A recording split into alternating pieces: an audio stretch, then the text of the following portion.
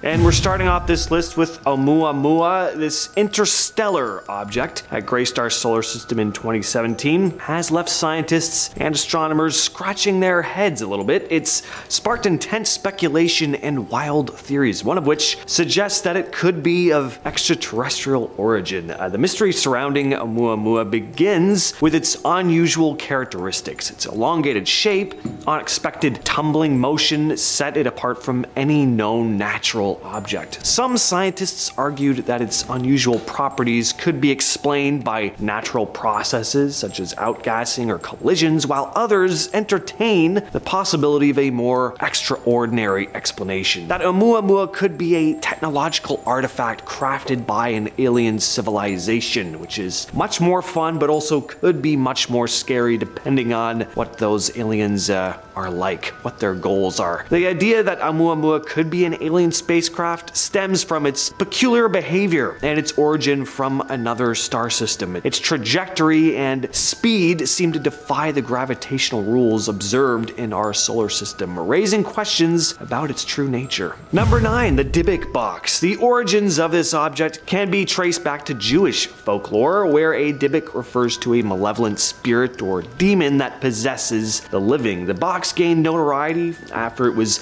listed for sale on an online auction site in the early 2000s. According to its alleged history, the box was said to have been owned by a Holocaust survivor who had kept it sealed and hidden away. Legend has it that anyone who encounters the Dybbuk box or opens it will be subjected to a series of misfortunes, physical ailments, and unexplained occurrences. Tales of paranormal activities such as strange odors, objects moving on their own, and vivid nightmares have been associated with the box. Some individuals even claim to have experienced severe health issues and financial ruin after coming into contact with it. It's currently held in Zach Bagans' Haunted Museum, and if we know anything about those with the last name Baggins, they're good at keeping dark items in their possession. That's a Lord of the Rings reference for you. Number 8, the Surrey ghost car incident. On a cold evening on December 11th, 2002, police in Surrey, England responded to several calls about a car having lost control and swerving off the road, crashing in a ditch about 100 yards from an exit ramp. Police arrived on the scene, and at first they didn't see anything until they spotted something obscured by overgrowth was indeed a crashed vehicle, and a lifeless body lay nearby, who they would later discover was that of Christopher Brian Chandler, who had been wanted for robbery. What makes this case so odd, though, is that based on the state of the vehicle and the body of the driver, the accident was determined to be about 5 months old. Police even confirmed with the family of Christopher that he'd gone missing in July of that year, 5 months before. So what was it that people had reported seeing that night? And at number 7, we have the Bermuda Triangle. So while this isn't an object necessarily, it is an area of the Earth that has baffled scientists for decades. The Bermuda Triangle, a region in the western part of the North Atlantic Ocean, has long been shrouded in mystery and continues to puzzle scientists to this day. The area has gained notoriety for numerous unexplained disappearances of ships, aircrafts, which has led to speculation about paranormal or extraterrestrial activities. What makes the Bermuda Triangle so perplexing is the absence of a definitive scientific explanation for the incidents that have occurred there. Scientists have proposed various theories to explain the disappearances, including magnetic anomalies, rogue waves, and methane gas seepage from the ocean floor. However, none of these explanations have been able to fully account for the high number of incidents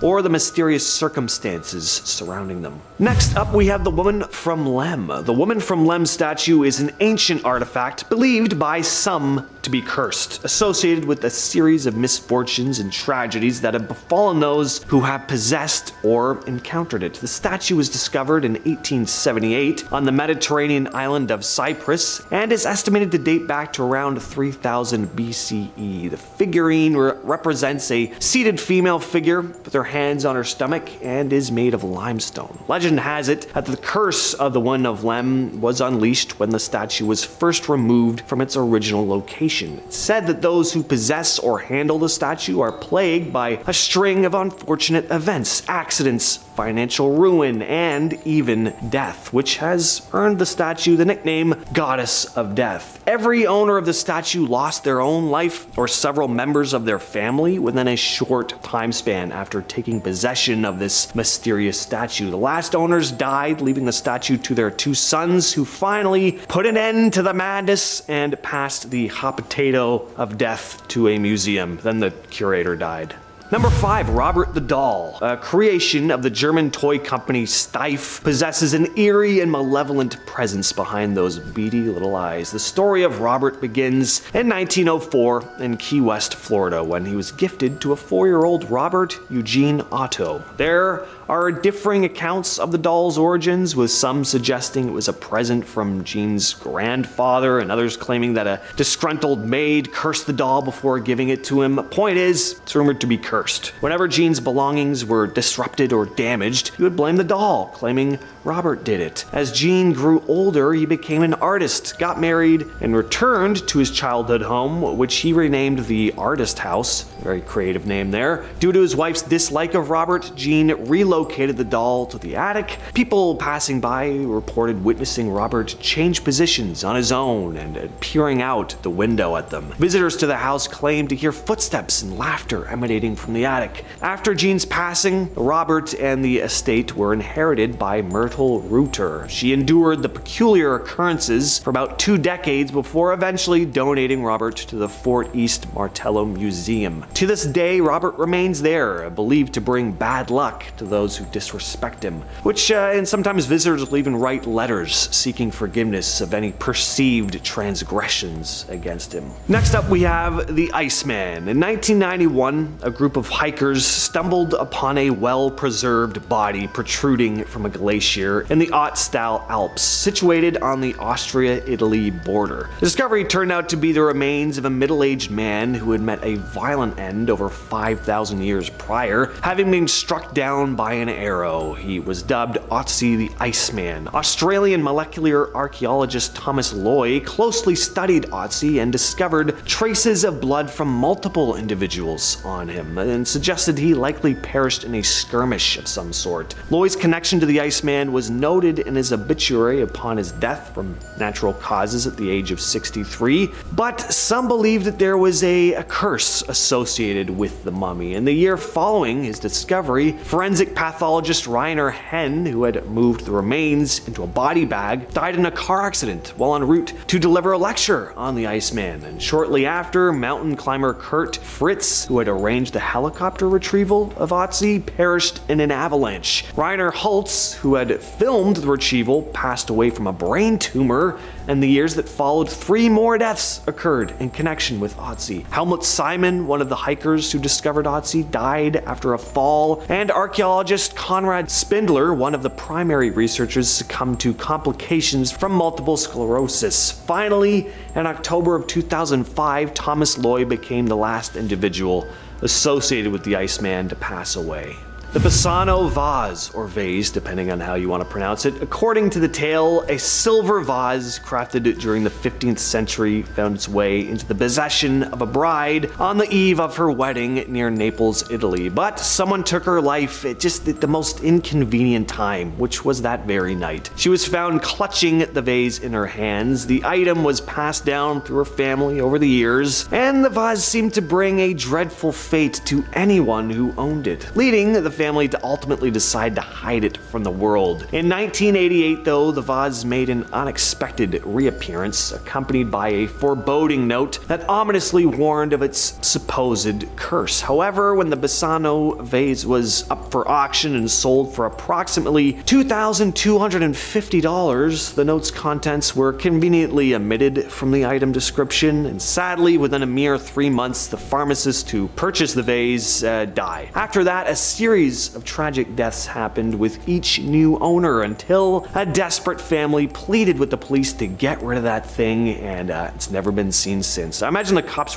must have been kind of aggravated responding to that call. They probably just dumped the thing in their garbage as they were walking out the person's house. Number 2, a Polish vampire burials. Archaeologists have stumbled upon some rather bone-chilling stuff in Poland: vampire burials. These discoveries, dating back to the 17th and and 18th centuries offer a peek into the beliefs and rituals surrounding vampires in old Polish folklore. So picture this: bodies laid to rest with their heads removed, positioned between their legs, or with sickles and scythes placed right across their necks, just in case the corpse tried to climb out of its grave. And some unlucky souls even had stakes hammered through their hearts. Pretty brutal. These practices were all aimed at immobilizing the undead and keeping them from coming back and sinking their fangs into unsuspecting victims. And coming in at first place is Yellowstone supervolcano. The Yellowstone supervolcano, located within Yellowstone National Park in the United States, has captured the attention and concern of scientists due to its potential for catastrophic eruption. It is considered one of the largest and most active volcanic systems on Earth. While the last eruption occurred approximately 640,000 years ago, scientists are worried, at least some of them anyway, about the possibility of another eruption in the future. One of the primary reasons for concern is the volcanic activity observed at Yellowstone, like the frequent occurrence of earthquakes and ground uplift. These signs indicate ongoing magma movement beneath the surface, suggesting that the volcano is still active and capable of eruption. The geological record reveals that Yellowstone has experienced 3 major eruptions in the last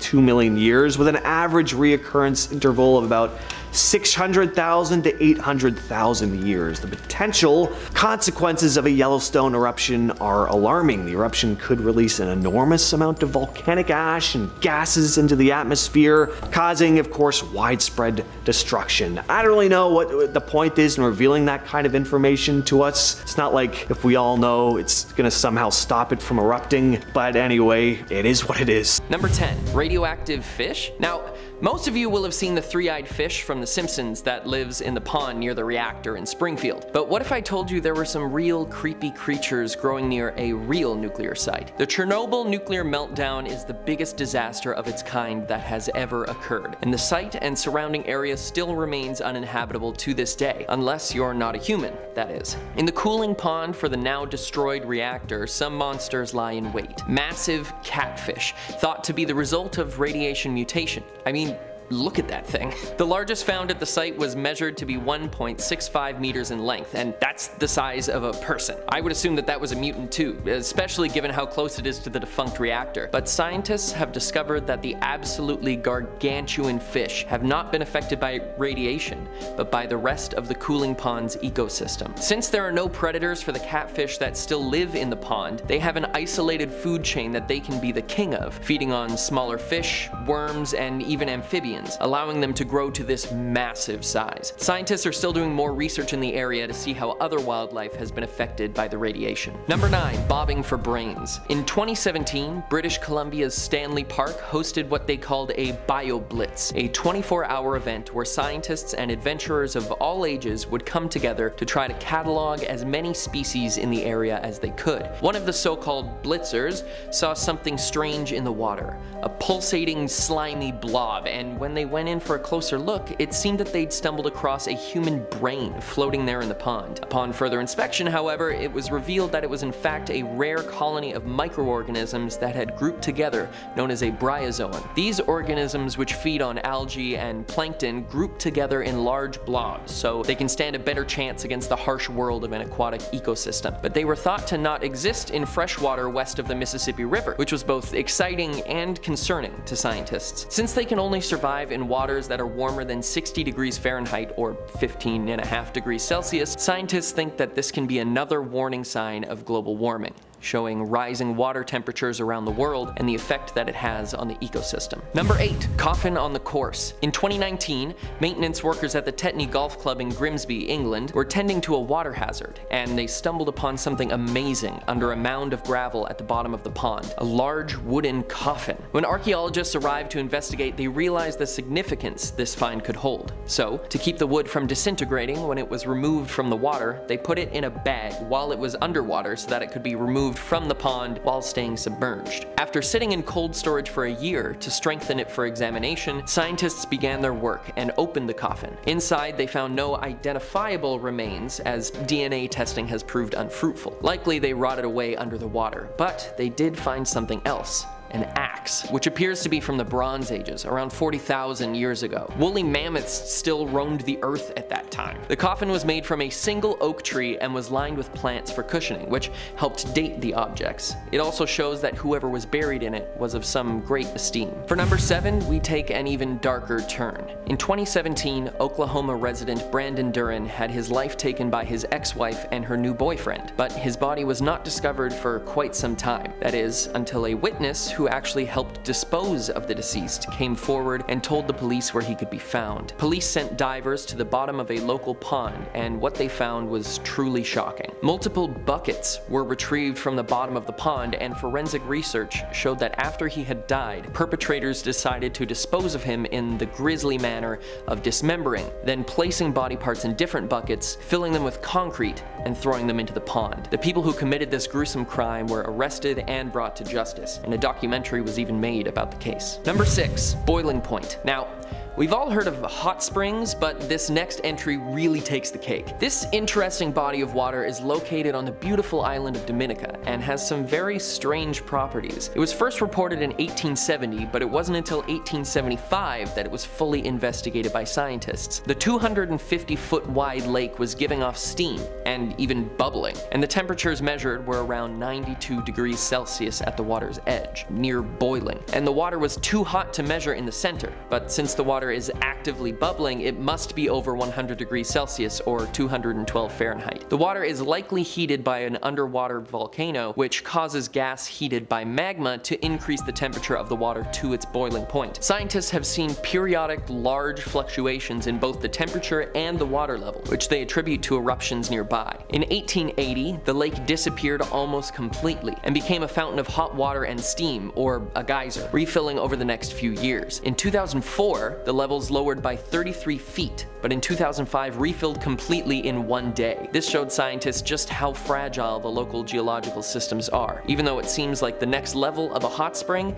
do not go swimming here. Number 5, frozen flames. Speaking of hot water, this next entry on the list has shocked scientists around the world because even though this pond in Alaska is frozen over, the water can actually be lit on fire. These special bodies of water are called thermokarsts, and when frozen over, flammable gas coming from the bottom is trapped and then released when a hole is stabbed in the surface, allowing for the impressive display of fire and ice when lit. But it wouldn't be on this list if there wasn't something more sinister behind it. The reason this phenomenon is occurring is what's frightening, because the gas being released is methane gas, which is not only very flammable, but a potent greenhouse gas. So why are more and more of these methane lakes being found? Well, most of this gas was actually frozen and trapped in soil and ice during the Ice Age, and now rising global temperatures as a result of climate change are melting these methane beds, creating huge pockets of greenhouse gases just waiting to be released into the atmosphere. So while this is a cool party trick, the fact that it can happen at all proves that we need to find a way to combat both the cause and the effects. Number 4, cannibal frogs. The name Goliath frog is crazy enough on its own, but there's more to these amazing African amphibians than their size. While the frogs themselves can weigh as much as a whopping 3.3 kilograms or 7.2 pounds, they're strong enough to move stones up to 2/3 of their own size. They move these rocks to create nests for their young to be protected from predators and the environment. The stones and other objects used create their own pond, and the frog then lays their eggs inside, and as the tadpoles hatch and grow, they leave the nest on their own once they're big enough to scale the walls. Unfortunately, most of these tadpoles will never make it out alive. Many species of frogs, including the Goliath frog, eat not only insects and other arthropods, but they also eat their own tadpoles and even other frogs. So not only are these guys massive, but they're cannibals too. Giant cannibal frogs. Now, that sounds like a movie on par with Sharknado. Number 3, ancient tools and bones. In 2018, archaeologists were working in the Nufud Desert in Saudi Arabia and came across something they were not expecting. I know, a desert is not a pond, but this desert was once the bed of a pond or swampy area, shown by fossilized bones that have been found of small water birds, grazing animals, and even predators that frequented watering holes like jaguars. But along with the bones, the scientists also uncovered stone tools made by humans between between 300,000 and 500,000 years ago, proving that earlier fossils they had found with chips and cuts were caused by humans. The tools were most likely made and used by early hominins like Homo erectus and predate any other artifacts found in the Arabian Peninsula by more than 100,000 years. Things like this showing just how long humans have been around and how far we've come always blows my mind. Number 2. Haunted by horses. In Milton, Ontario, there's a disturbing legend that dates all the way back to 1885 at Crawford Lake, one of the many bodies of fresh water in Ontario. The story goes that a father and son were carting lumber across the frozen lake in the winter, for construction or for warmth, nobody knows, but their horse-drawn cart was too heavy when weighed down with the cargo and crashed through the ice. The father and son floated to the surface and escaped with their lives, but the horses attached to the cart were sadly dragged to the bottom, where they sit perfectly preserved. At night, from the water's edge, they can be seen staring out from the depths with ghostly red eyes, longing to escape their watery grave. No one has officially investigated this, so for now, the mystery remains unsolved. Number 1. Death Pond. If you're not already afraid of the ocean, this should do the trick. 1.5 miles under the surface of the Indian Ocean lies a so-called death pond, created from pockets of minerals over 23 million years ago, and it kills anything that enters it instantly. Fish, shrimp, eels, you name it. If it enters, it never leaves. Scientists have discovered many of these death ponds throughout the Red Sea, and they're filled with brine and salty solutions, but absolutely zero oxygen, which is what makes the area so deadly to sea creatures. Other predators use these pools as hunting grounds, cleaning up the borders of anything that made the mistake of trying to swim through, as they go into shock from the lack of oxygen and immediately die, making for easy pickings for the predators. You know what they say, work smarter, not harder. Starting off this list, in our number 10 spot we have the hero ant. This is a type of ant that was officially classified in 2014. These ants nest in the ground or in rotten wood, and they were found in Madagascar. The name of these ants comes from this wild technique they have when it comes to an intruder who is invading their territory. Of course, these ants feel a duty to protect their home and their colony, so what do they do when someone threatens their safety? Well, they grab a hold of the intruder and throw them and themselves off of the ant equivalent of a cliff. So far it seems like they are the only species that willingly throws themselves off of cliffs, but hey, it earned them the name of a hero, so maybe it was all worth it. Somehow these ants are able to pick themselves up after the fall and get right back to work. In our number 9 spot today we have Salazar's pit viper. This new green pit viper species was discovered in 2019 and finally classified in 2020. It was first found in the Himalayas and was actually one of 5 new reptile species found in the area that year. If you're a Harry Potter lover, this one might be obvious, but the snake was named after the Harry Potter character Salazar Slytherin. The snake features a dark green head and yellowish green dorsal scales throughout the rest of its body. The males and females of this species have different physical characteristics, with the males having yellow, orange, and reddish orange stripes with a rust-colored tail, which is something that is not seen on the females. The snakes are nocturnal and are often found coiled around shrubs at night.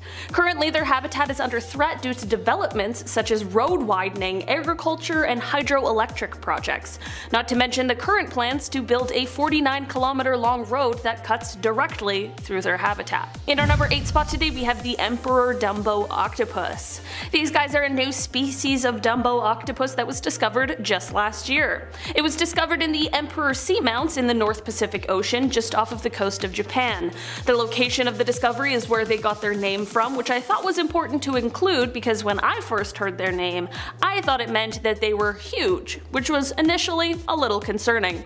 There is actually only one of these species that has ever been found, which was the single specimen that was used to confirm this discovery. Because the specimen was found alive and was the only one we've located, scientists were thankfully careful to use only non-invasive techniques to identify it, which included micro CT scans and 3D imaging. These techniques ensure that the little guy could continue living his life while we can also learn more about it, which truly is the best of both worlds. The one we found was located at a depth of around 3,900 to 4,400 meters in the ocean. In our number 7 spot today we have the deadly sponge. To be perfectly honest, sea sponges have always kind of creeped me out. know. Like, they're just so different, and it's crazy that they really are alive. But this newly discovered species of sea sponges takes things to a whole new level. These sponges, to something like a shrimp, would probably look like a lovely place to take a little rest stop, but upon closer examination, they are hiding a deadly little secret.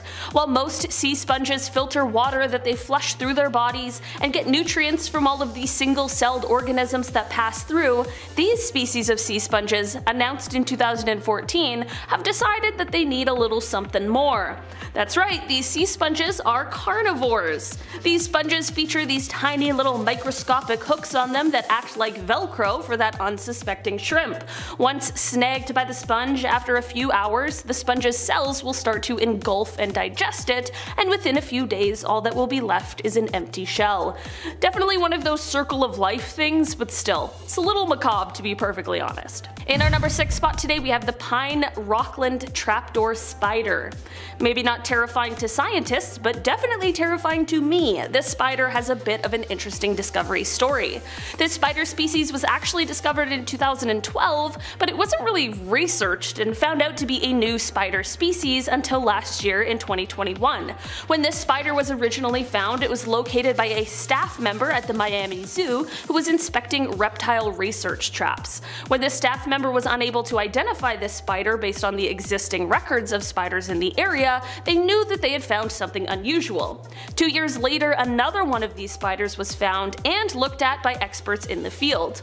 Rebecca Godwin, who is a PhD, who is the assistant professor of biology at Piedmont College in Demorest, Georgia, was able to confirm that this spider was in fact a previously undescribed species. After years of research, she was able to officially identify it as a new species similar to a tarantula. This discovery was extremely exciting as it came from an endangered piece of forest that is located in the middle of a city. Researchers have explained that this is just one of the many reasons why it is so important that we work to preserve these kinds of areas so that we don't lose the things we do know, but also those that we don't yet. In our number 5 spot today we have the deepwater snapper. This new fish belongs to a small genus of bottom-dwelling fish that are absolutely massive. There were previously 3 different species belonging to the genus, but this one marks the 4th. The newer discovered one is seemingly identical to one of the other already discovered species, with the same bright pink color, the same usual ocean depth of around 200 to 400 meters, and they're also both usually found in the Indian and Pacific Oceans, but despite all of this, the genetics of these fish are actually different. The new species also has a few small physical details that set it apart from the others, such as smaller eyes and a black spot on the tip of its upper tail fin. It is believed that this fish had previously been misidentified as the other similar species, and since these fish are usually caught on the same fishing line, this new distinction is incredibly important for fisheries because each fish species needs to be managed differently. The fish was named in honor of Dr. Brian Bowen, who is a researcher at the University of Hawaii, who has spent over 3 decades of his life dedicated to studying marine fish. In our number 4 spot today we have the false gecko. This is definitely among the smallest of the creatures on this list, measuring at just 42 to 52 millimeters long. These little guys were found on the southeastern tip of the main island of the Philippines, Luzon. Their scientific name comes from their tendency to hide in hollow areas such as logs. They have inverted Y-shaped markings along their entire tail, as well as golden yellow colored eyes, which apparently are reflective. Previous to the discovery of this new false gecko, there were 9 other known species of false geckos, all of which are endemic to the Philippines. Because of their small size, their tendencies to hide, and their camouflage abilities, these little guys are extremely difficult to find, which is definitely part of the reason they are such a new discovery. One of the researchers on the team of scientists who discovered this new species explained that this new discovery just might create a greater appreciation for the biodiversity in the Philippines and will hopefully prompt a better management of the wilderness areas located there. Researchers are currently worried that this brand new species might be close to extinction due to habitat loss. In our number 3 spot today we have marsupial frogs. These guys were discovered in 2021 and they were found in a protected part of the Amazon rainforest. It is estimated that there is the highest concentration of undiscovered animals in the Amazon, so it really makes sense that we would find a new species here. These frogs feature a green color and they have a coarse, granular, and patternless dorsal skin. They have have turquoise colored eyes, and their venter doesn't have any sort of splotches, specks, or dots. I'm not gonna lie, I had to look up what a venter is, but I guess it's just like the belly area of the frog. You know, the more you know. These guys are called marsupial frogs because the females hold eggs in a closed dorsal pouch, which is similar to that of like a kangaroo or other kinds of marsupial animals. In our number 2 spot today we have the Enigma moth. This is a type of moth that was discovered back in 2015, and it is regarded as quite an exciting discovery, to be quite honest. While I personally hate moths, this one even has me feeling alright about it. On Kangaroo Island, which is in South Australia, it was discovered that the island, which has been settled since 1836, was holding an insect species that was entirely unknown to science. When these moths were found, they were realized to have more primitive features, so scientists had a job to figure out just how primitive. Turns out these guys are kinda like a living fossil. Even the most primitive moths we know of have jaws. A sign of a more recent moth is that of a tongue, but this newly discovered moth species has neither a tongue nor a jaw. All in all, this discovery is said to have been one of the most exciting in entomology in the last 40 years. One of the reasons these moths might have been hard to pin down is because their adult lives are lived in one single day. In one day they emerge from their cocoon, mate, reproduce, and then die. Definitely a jam-packed day, that's for sure. In our number 1 spot today we have the bone house wasp. Well, really all you need to know about this one is in its name. These wasps were discovered in southeast China in 2014, and their scientific name was inspired by graveyard bone houses or ossuaries. This is because the females of this species, after they lay eggs, will riddle their home with dead ant corpses. Yeah, not exactly the same sort of nesting I was expecting, but hey, to each their own. Of course, this is thought to potentially make their nest less vulnerable to predators, and the smell of the dead ants might even fully deter them and completely camouflage the nest. All in all, while it is of course a survival tactic, it's also quite a gruesome thought. Coming in at number 10 is 2,000-year-old civilization discovered. A team of researchers affiliated with multiple institutions in the US, working with a colleague from France and another in Guatemala, has discovered a very large 2,000-year-old Mayan civilization in northern Guatemala. This group describes using LiDAR to conduct a survey of the area. LiDAR is a detection system similar to radar, but is based on laser light rather than radio waves. In recent years, it's been used to scan parts of dense tropical rainforests for signs of ancient civilizations. In this new effort, researchers flew over parts of Guatemala as part of a mapping effort when they came across what they described as a vast ancient Maya civilization. In studying their maps, they were able to see that the ancient civilization was made up of more than 1,000 settlements covering approximately 650 square miles, most of which were linked by multiple causeways. The researchers were also able to see that the people who once lived in the settlements had been densely packed, a finding that goes against the theory suggesting early Mesoamerican settlements tended to be sparsely populated. The researchers also found evidence of large platforms and pyramids in some settlements, which they note suggests them served as centralized hubs for work, recreation, and politics, so that's just pretty cool. Number 9. Sacrifices. Now the Mayans didn't just sacrifice animals, oh no, they sacrificed humans too. During the pre-Columbian era, human sacrifice in Maya culture was a ritual of offering nourishment to the gods and goddesses. Blood was viewed as a potent source of nourishment for the Maya deities, and the sacrifice of a living creature was a powerful blood offering. By extension, the sacrifice of a human life was the ultimate offering of blood to the gods, and the most important Maya rituals culminated in human sacrifice. Human sacrifice is depicted in classic Maya art, is mentioned in classic period glyph texts, and has been verified by analysis of skeletal remains from the classic and post-classic AD 900 period.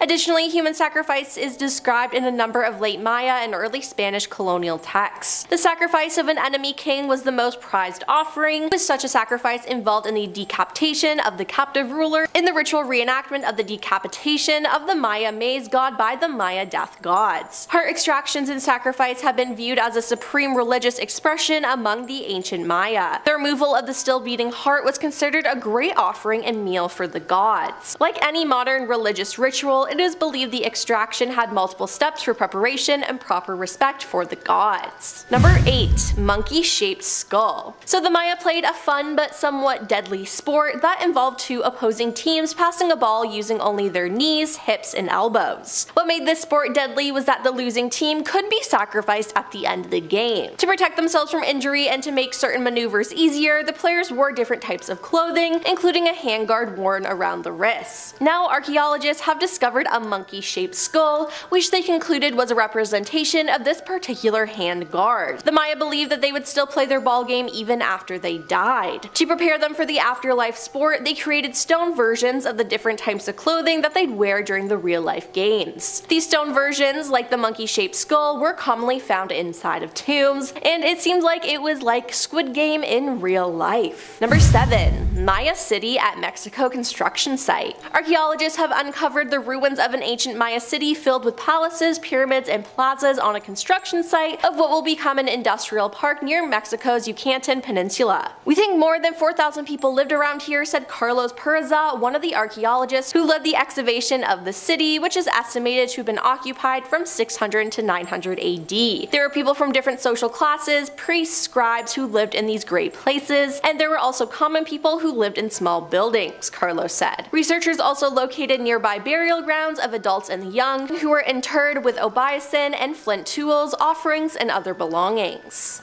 Number 6. Discovery of superhighways. In the newly found 2,000-year-old Mayan civilization in the northeastern Guatemala, researchers have discovered the Mayans used superhighways, a 110-mile network of raised stone trails or causeways that link the communities revealed that early civilization was home to an even more complex society than previously thought, according to a recent analysis on the architecture groupings. "They're the world's first superhighway system that we have," said lead study author Richard Hansen, a professor of anthropology at Idaho State University. "What's amazing about the causeways is they all unite these cities together like a spider web, which forms one of the earliest and first state societies in the Western Hemisphere. The causeways, which rise above the seasonal swamps and dense forest flora of the Maya lowlands, formed a web of implied social, political, and economic interactions, with further implications regarding strategies of governance due to how difficult they would have been to build, according to the study." Number 5. Elite residences. Researchers in Mexico have uncovered a new group of structures at Chichen Itza, the famed Maya archaeological site, that may have once belonged to the city's elite. The new find comes from the work of Mexico's National Institute of Anthropology and History. Prior to this discovery, experts didn't know of any residential structures at this location. The housing complex could represent the first residential group where a ruler lived with his entire family, Francisco Pira's ruins, an archaeologist within a said. The recently discovered complex includes an entrance arch as well as the House of Snails, the House of Moon, and the so-called Palace of Phalluses. Jose Osorio Leon, another archaeologist from INA, says the existence of an elite housing structure indicates that others like it may be waiting to be discovered. There must be more residential groups that have not been explored yet. He added the study of the peripheral groups around the central part could tell us about their family, the other groups that made up this great city. Number 4. Beauty standards. To be beautiful in Mayan culture was the result of incredibly hard work. They had a set of seemingly impossible beauty standards, some of which required serious body modification. One such practice was flattening the forehead entirely. The Mayans skirted evolution and bounds of human anatomy by literally clamping a plank of wood to a young person's face. As a result, they were able to control the growth of a person's head. Now, it didn't stop at foreheads though. Mayans also believed that cross eyes were a sign of favor from their sun god Kanichahau, who was also cross-eyed. And of course, being well liked by the god of the sun is a pretty valuable thing. So as a result, some of the young spent days at a time with objects dangled between their eyes in the hopes it would artificially cross their eyes forever. Then there's the teeth. Aside from encrusting their teeth with gems, many also sharpened them to a point. And sometimes teeth were filed to specific designs to designate higher classes of individuals.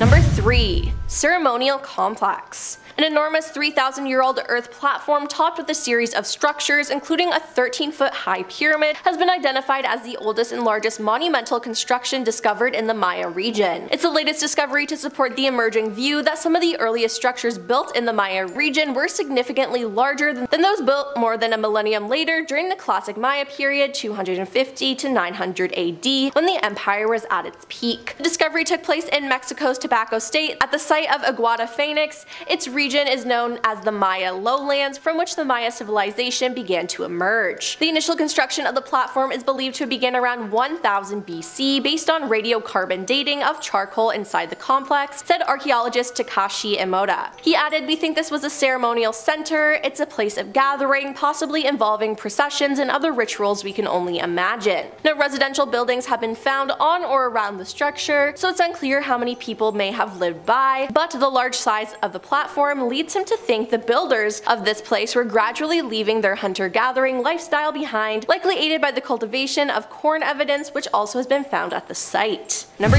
2. The Cave. Sacsayhuaman is a cenote located in Mexico's Yucatan Peninsula. It's a place that locals feared, and in 2012 a team of divers discovered the reason behind its fearsome reputation. An underwater survey discovered 2 chambers of the cenote littered with human bones, including deformed skulls. The top of the craniums were intentionally flattened during infancy. This method of deformation was widely practiced by the ancient Maya and is consistent with skulls that have been found in the customary burials from the same period. A team found a total of 15 skulls, and why does this cenote hold the remains of so many people who appear to be males, females, teenagers, and adults? Most residents were buried under or near their houses, so this wasn't a normal cemetery. The bones bear no marks that would indicate cause of death, so the people probably weren't sacrificed. The researcher wonders whether the location is a clue. Sacsayhuaman lies under south of Mayapan's direction that the Maya associated with the underworld, humankind's mythical place of origin, known as Xibalba. The dead might have been buried here to await the next cycle of creation. Also, the builders of the city wall seem to have deliberately excluded the cenote from the city. They could have been plague victims, as you wouldn't want them near the rest of the population, and you wouldn't want to drink that water either. Now, the evidence fits these theories, but it seems like we'll never know. And coming in at number 1 is climate change. New research has come to light that indicates climate change may have played a significant role in the collapse of the Mayans. A new ultra-detailed climate record from a cave in Belize reveals classic Mayan civilization collapsed over centuries as rain dried up, disrupting agriculture and causing instability that led to wars and the crumbling of large cities. A final major drought after the political collapse of the Maya may be what kept the civilization from bouncing back. Researchers have used geological records of climate from lake sediments to uncover evidence of drought, but the new study uses a cave formation to trace a 2,000-year history of rainfall in more detail than ever. Researchers removed a stalagmite from the ground of the caves in a layer that sits close to a number of classic Maya settlements. This stalagmite had been growing slowly but continuously from 40 BC to AD 2006, and by analyzing it, researchers were able to pin down rainfall levels twice a year for 2,000 years. They found that during early periods of classic Maya civilization, this region in the world was abnormally wet. And sure enough, wet periods in the climate record coincided with the eras of expansion, building, and stone monument construction, according to the archaeological record. After about AD 660, however, things began to change. The overall climate started to get drier, with more frequent short-term droughts. By between 820 and 870, the Maya were struggling to get by on 40% less of rainfall than before the drying period. Does it sound familiar to you? Because it sure does to me. Will we end up like the Mayans? Starting us off at number 10 is the monster study. In 1939, speech pathologists at the University of Iowa set out to prove their theory that stuttering was a learned behavior that was caused by a child's anxiety towards speaking aloud. So how did they go about testing this theory? Well, for starters, all the subjects were orphans, and they told these impressionable minds that they were going to be receiving speech therapy. From there, they split the 22 orphans down the middle, providing half of the subjects with with positive reinforcement and praise of their speech fluency, while the other half was belittled for making any kind of speech imperfections. Essentially, the negative half was told that they were doomed to start stuttering once they began to speak, and then told that they were stuttering even if they weren't. So just straight up mind games. Once the seed was planted, they would sit down with the orphans and insist they did not speak unless they would be able to speak right, meaning without a stutter, despite the fact that most of them never stuttered to begin with. Eventually, the orphans began shutting down, some refusing to speak entirely, all based on a false accusation. The entire experiment caused an insane amount of psychological harm to the students, and some even developed speech impediments through the sheer gaslighting of being told they had one. Coming in at number 9 is the Milgram experiment. Named after the psychologist Stanley Milgram, who spearheaded the experiment, this study began in the summer of 1961 and looked at testing the limits of obedience. Many academics at the time wanted to take a look into what was at the core of an authoritative personality, and how someone could be swayed to commit something that they didn't want to do simply because they believed they had to. Once the study began, 2 groups were made. One group was assigned to be actors, and the other group was tasked with shocking the person in the room after they answered a question wrong. What group 2 didn't know was that group 1 was not actually being shocked, just acting as if they were. As it turns out, an incredibly high proportion of the subjects continued to shock the group despite thinking they were hurting them, simply because they felt they had no other choice. But later, another scientist thought the experiment needed to be amped up, as he hypothesized people could have felt the victims were faking it. This new study included real-life dogs as the subjects being shocked, and test subjects apparently openly wept while still following orders to shock the dogs. I mean, first of all, why bring the sweet puppies into this? And secondly, the psychological harm that was caused by these people feeling forced to harm others is just evil. Coming in at number 8 is Kurt Blohm. One of the many evil scientists during World War II was Kurt Blohm. And just like the rest of them, he too performed indescribable acts on the prisoners in hopes to further scientific understanding. Or at least, that's what was being said at the time. His main choice of torture was purposefully injecting the prisoners with cancer and typhus. But not because they were looking on how to cure it, no, they literally were looking on how to best cause it. The reason behind that was that Blohm was in charge of all biological warfare in the SS, and so his experiments aimed to find the best way to use these diseases against their enemies, debilitating them. I mean, bio-warfare as a whole is an insane concept. Like, just imagine researching how to best infect your enemies with an incurable disease in order to win a war. It's so wild to me. But what is truly mind-blowing about the whole situation is that despite being arrested and put on the doctor's trial for his evil doings in 1947, and admitting to what he had done, the US intervened in his prosecution for wartime atrocities and got him off the hook. From there, the US Army Chemical Corps hired him to work on biological warfare projects in their country. So not only did he get away with his evil experiments, he continued on with them for another country's benefit. Coming in at number 7 is J. Marion Sims. Widely regarded as the father of modern gynecology, Dr. Sims gained most of his fame from doing experimental surgeries on slave women in the mid-1800s. He's quite a controversial character in medical history for several reasons, because while he did provide advancements like the invention of the speculum and developed new surgical techniques for dealing with the female anatomy, he also performed on unconsenting slaves without anesthesia. And not to mention, the reason he didn't use anesthesia was not because it wasn't available to him. It was because he believed that the operations were, quote, not painful enough to justify the trouble. Further, there were several of his patients who suffered extreme complications. One woman almost died from sepsis after a sponge was left inside her, and another woman was performed on a total of 30 times. Many in the medical community have condemned his work as they feel he was manipulating the social institution of slavery to perform human experimentation, and that despite what he may have discovered, countless women were tortured in order to do so. Coming in at number 6 is Karl Klauberg. Another horrible scientist during World War II. Back in 1942, Klauberg approached Heinrich Himmler, who was a major figure in the German party at the time, and asked if he could receive a large number of women for research purposes. From there, his proposal was accepted, so off to the cruel camp he went. Once he was there, the so-called research began. I mean, truthfully, it was really more human torture under the guise of science. I'm sure you're wondering, just what was Klauberg experimenting? Well, he wanted to figure out how to sterilize women in the most cost-efficient way, so he would inject formaldehyde directly into their stomachs without any painkillers. He experimented on thousands of prisoners, but only 700 survived, although all were left sterile.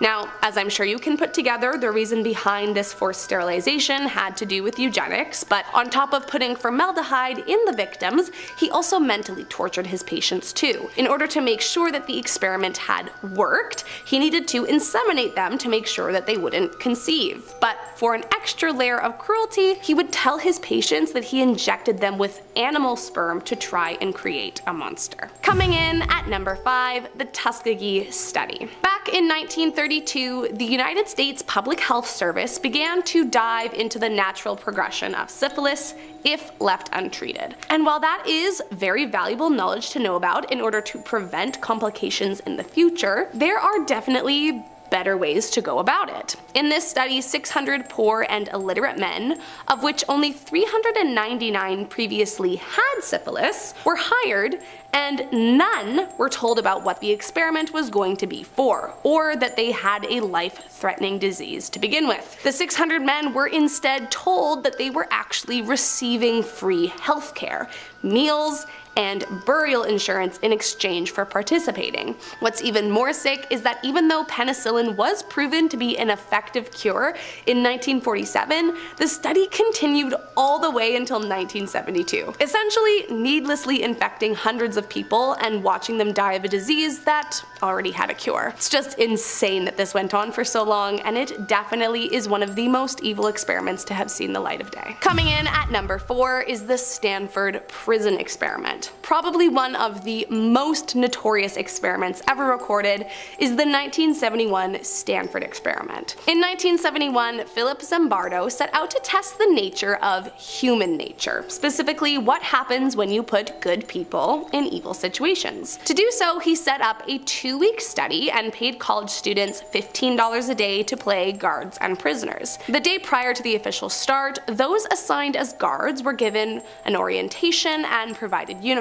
The next day, those assigned as prisoners were mock arrested by the police, a detail that utterly blindsided participants, and taken to the jail for the study to begin. Immediately upon arrival, they were dehumanized, forced into a strip search, given an ID number, and sent to their cells. Nearly immediately, things got out of hand. By day 2, guards were harassing the inmates with psychological and physical abuse, and prisoners were attempting to rebel against their treatment, which only exacerbated the abuse, prompting the guards to strip the prisoners of their uniforms, take their mattresses, and force them to relieve themselves in buckets. On the 3rd day, alliances were being formed, offering rewards to prisoners with good behavior, and by the 4th day, full-on riots were breaking out. Things escalated so badly that the experiment ended on the 6th day, a whole week before it was scheduled to end. While incredibly controversial, the Stanford prison experiment has been the basis of psychologists and even historians' understanding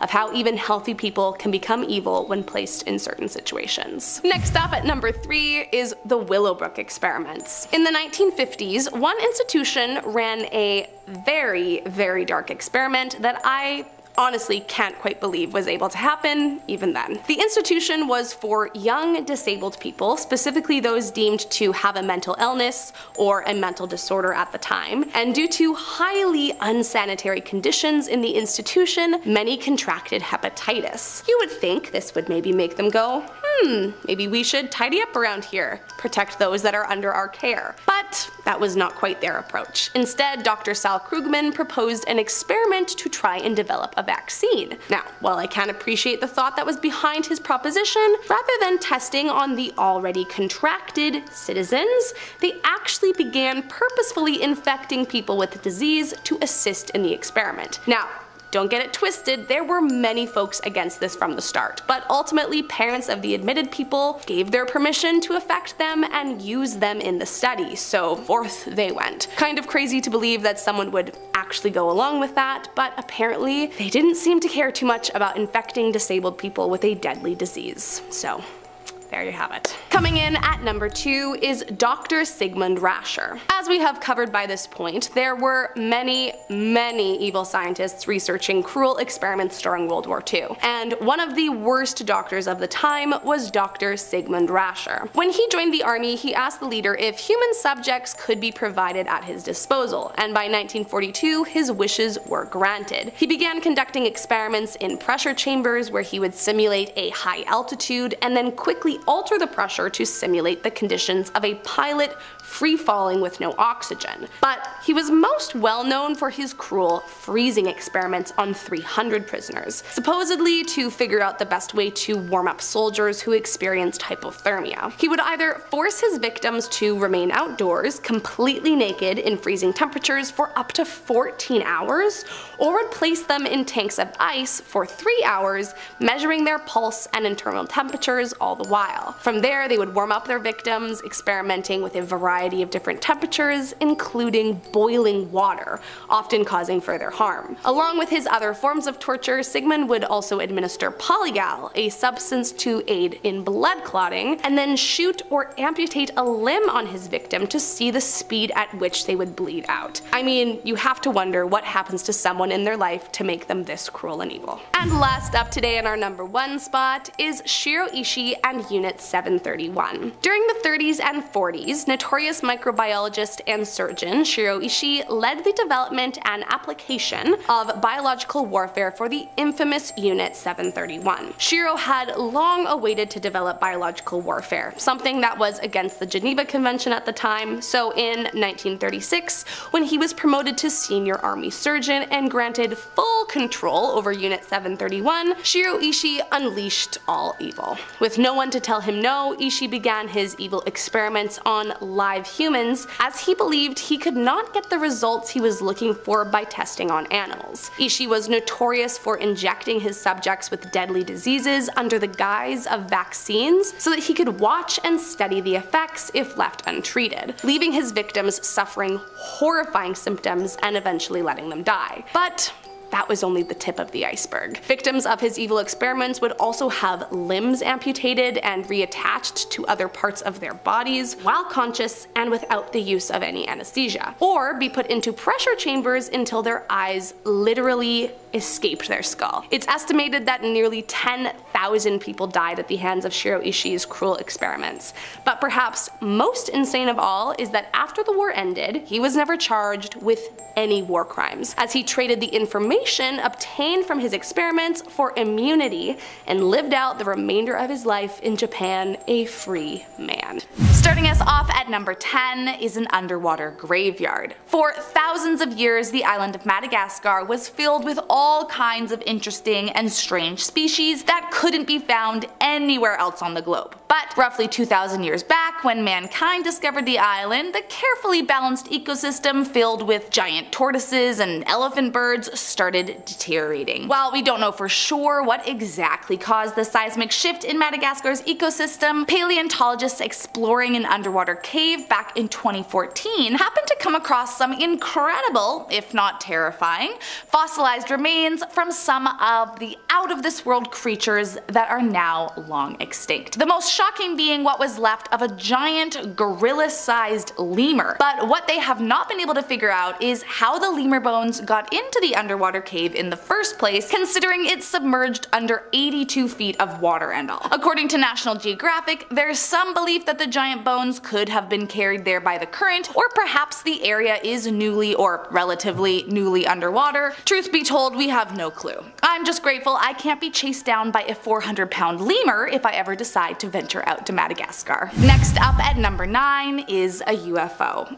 Okay, listen, it wouldn't be a complete top 10 list without a little bit of conspiracy theory now, would it? Back in 2014, a UFO enthusiast claimed to have spotted an alien spaceship inside one of the many ancient icy caves of Antarctica. According to the photo, about half of what looks identical to the quintessential flying saucer can be seen sticking out from the cave mouth, and many believers theorize theorized that the craft crash landed into the ice and got stuck. Other not so alien inclined have speculated that it could be linked to German World War II top secret war technology, but truth be told, neither of these theories have any facts to back them up. Well, there is a part of me that would kind of love it if the strange gray saucer in the photo really was a crash-landed alien spacecraft. At this point in time, there is just not enough information to back up the claim, and scientists are not buying it. That being said, no one has really come forward with a different theory yet, so I mean, who knows, right? Next up at number 8 is a Mayan labyrinth. You know the maze from The Shining? Well, if you thought that one was scary, then just be glad you didn't live in the Mayan times. Back in 2008, researchers uncovered a mind-boggling underground labyrinth built from stone pyramids and temples in Mexico. But the creepiest part was when they discovered that some of the tunnels inside the maze were entirely immersed in water. And while we can't be sure exactly why the Mayans created a labyrinth with water elements capable of drowning you, there is one theory. Apparently, ancient Mayans held a belief that when you died, you had to follow a dog with night vision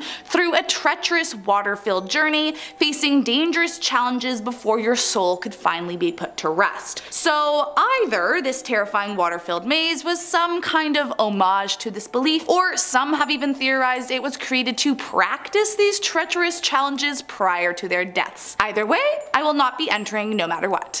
Coming in at number 7 is Joseph Henry Loveless. Back in the 19th century, there was a terrifying criminal running rampant in Idaho. His name was Joseph Henry Loveless, and he became notorious for his connections with bootlegging and counterfeit. But each time he was caught, he always managed to escape. Fast forward a few years, and Loveless got married, but it didn't take her long to figure out that he was, well, just about the worst guy on the planet. His new bride ended up filing for divorce, something that was outrageously uncommon back then, so you know it had to have been bad. Not long after his divorce from his first wife, he met Agnes, and the pair married quickly, but then in 1916, her remains were found hacked into pieces with an axe near where the couple had been living. Loveless, of course, became a prime suspect for the crime, and in an attempt to flee ended up being captured and arrested by the local police. But as he always did, he managed to escape jail and was never seen again. That was until 1979, when a family exploring a cave outside of St. Anthony, Idaho, were shocked to find a burlap sack wrapped torso. Then a few years later in 1991, another explorer came across a hand, and the following investigations uncovered 2 legs. Eventually, with the help of DNA, they were able to test the uncovered body parts and connect it to the notorious Joseph Loveless. But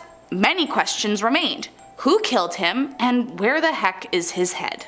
Coming in at number 6 is Homo floresiensis. Nearly 20 years ago, scientists discovered the fossilized remains of a very small human inside a cave in Indonesia called Liang Bua Cave. Upon this strange discovery, there were a lot of different opinions going around. A group of Australian scientists were calling it a newly discovered species of human and promptly named it Homo floresiensis. But there were also tons of skeptics claiming there was no proof it was a distinct species. Tragically, the fossilized bones ended up being quite damaged by one of the paleoanthropological skeptics who was studying them to try and disprove the Australian theory of real-life hobbits, as they had been nicknamed. But with what we know today, we have been able to prove the naysayers wrong, as it turns out the very first skeleton really was a distinct new species of human, or old species of human, depending on how you look at it. The first skeleton found, named LB1, is estimated to have been a 30-year-old woman and stood about 3 feet tall, and since that first discovery, many more of her kind have been found. Apparently they lived about 100,000 to 60,000 years ago, and through extensive DNA testing, scientists have been able to confirm once and for all there is no connection to modern-day little people, as this had been a common defense used by skeptics. But what they don't know is just how many of these humans walked the earth and what it was that made them go extinct all those years ago. Next up at number 5 are giant bones. as if giant lemur bones weren't enough, inside the Panxian Dadong cave, archaeologists uncovered even more impossibly giant and terrifying bones. Located in southern China, the bones of over 40 different species of mammal were discovered. Among them were the bones of ancient rhinos, elephant-like stegodons, and even a Bigfoot-like Gigantopithecus. But the weirdest part wasn't the new species or even the large size of their remains. It was in fact that the cave was 1,600 feet above sea level with nothing but a sheer rock face leading to its entrance. So the question was, how the heck did these creatures get up there? Even weirder was that many showed signs of human manipulation or interference, like burning or cutting, which seemed to suggest that maybe humans had placed the animals up there, but that only brings up more questions. How did the humans get up there with the giant animals to begin with? We may never know. Next up at number 4 are stone circles. While exploring the Brunekel cave in 2016, National Geographic reported finding a strange single change around 100 feet from the cave's entrance, and inside there was an unexplainable series of rings seemingly constructed by about 400 stalagmites. Now that much stalagmite apparently weighs about 2 tons, but even stranger was that they all appeared to be cut to the same height and were carefully arranged in the circle formation. They didn't appear to be a naturally existing formation. So far, no one has been able to confirm how they got there. Some naysayers chalk it up to a weird coincidence or due to hibernating bears, but most believe that some purposefully moved them to where they are. Plus, there are traces that fire had been lit and burned along the circle, and that bones had also been burnt there at some point. So the question is, who did this? Well, it's clear that it predates Homo sapiens, and it's been radiocarbon dated to about 176,000 years ago, which would point us to Neanderthal times. So there is some speculation they could have done this. But of course, with any good mystery, there is also a conspiracy that aliens left the strange rings in the cave, but at this point, we don't really know what's true. Coming in at number 3 is skull cups. Despite what history would have us believe, England has quite a dark and twisted history with many skeletons in its closet. In fact, long before Cheddar was famous for its delicious cheese, the people of Cheddar were up to some less than proper activity, specifically the butchering and eating of other humans. Deep in the caverns of Gough's Cave, archaeologists have come across many human remains dating back roughly 15,000 years. But the weirdest find were the skulls that appeared to be carefully carved into crockery, seemingly for the purpose of serving wine and tea. The other theory is that the skulls were part of some kind of ritual, but either way, it seems after they killed and ate the victims, they would remove their skulls and fashion them into cups for their tea, and it doesn't get much creepier than making dishes out of a human body, in my opinion. Coming in at number 2 is a human sacrifice. The Acton Tunachil Muknal, or the Cave of the Crystal Sepulchre in Belize, has yielded many Mayan artifacts over the years, but the most infamous was the discovery that the cave was once upon a time a site for ritual human sacrifice. Now, I don't know about you, but maybe the most terrifying thing I could think of finding in a cave would be the skeletons of sacrificed people from thousands of years ago. I mean, doesn't that just sound like every movie where some unsuspecting hiker gets possessed? Well, when researchers walked in, they happened upon skeletons laying among ceremonial artifacts and laid on top of their own altars, clearly killed at the hands of a human. The crazy part was the wide age range of sacrifices. There were skeletons of all ages from 1 to 40, but the most shocking was that of what appeared to be a 17-year-old boy. The skeleton was found with an utterly smashed vertebrae, and they hypothesized that he died an excruciatingly slow and painful death. Today, calcium crystals have covered his bones completely, making him appear like some gruesome snow monster, and you can bet I will never be checking this one out for myself. And last up today in our number 1 spot are mini coffins. One June afternoon back in 1836, a group of boys were exploring the Arthur's Seat in Scotland, a volcanic mountain found in Edinburgh. While on their trek, they stumbled across a little cave and decided to check out what was inside. The first clue that they should have maybe left it alone was that the entrance to said cave had been blocked off with a few pieces of slate. But still, the boys managed to get past and make their way in. Once they were able to peek their heads through, they were shocked to find 7 17 miniature coffins, complete with terrifying little figurines dressed neatly in little handmade clothes and nestled inside, posed to look like they were dead people. I mean, that could not be a good sign. Of course, once local newspapers got a hold of it, townspeople were scared it was witchcraft, black magic, or some kind of occult magic, which frankly I can't blame them for. The current theory, however, is much darker. Some believe that the 17 coffins were made and buried to represent the 17 victims of the notorious body snatchers William Burke and William Eyre, and were likely there to give the families of the lost victims some closure. But it is just a theory after all. We still have no clue who made them or any clue as to the real reason why they're inside the cave to begin with, and it's highly unlikely we will ever know the truth.